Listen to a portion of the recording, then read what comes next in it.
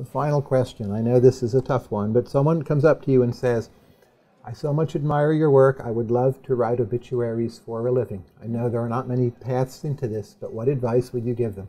I would say don't feel you can or should specialize. The child has not been born who comes home from first grade clutching a theme that says, when I grow up, I want to be an obituary writer.